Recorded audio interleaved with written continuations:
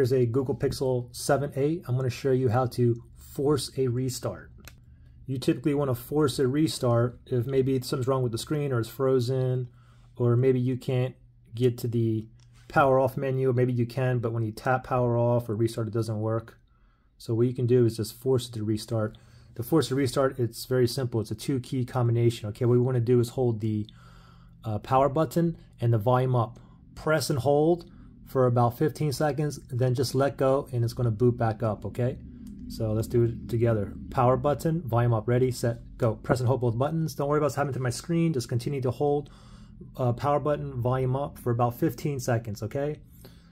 So 13, 14, 15. Now just go ahead and let go and just wait for it to boot back up. You may have to wait like 10 seconds or so. Just be patient here. Come on. Oh, wow, there we go, finally. Okay, if it takes too long, just press and hold the power button and see if it turns on. Okay, anyway, that's how you force a restart. Questions or issues, just comment below. All right, good luck, guys.